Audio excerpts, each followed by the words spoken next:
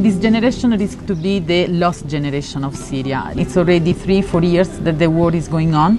When these children will be back home, when? We don't know, nobody knows. They have already lost house, families, friends, and now that they believe in something again, which is this space, closing it tomorrow would be quite tough, I guess, no? So, yeah, I mean, it's instead of giving a hope or a chance, you just destroy hope and chances. Here in the camp, the children can't do anything. They need something to alleviate this situation.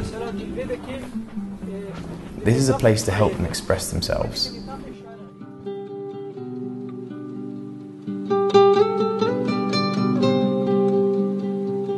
What we do here is providing psychosocial support to children.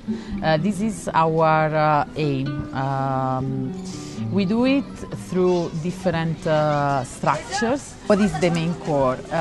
Is to provide children a space where they can feel safe and where they are actually safe. So no dangers around, and they can feel welcome. This is meant to be to let children forget a bit about what they are living and the space they are living.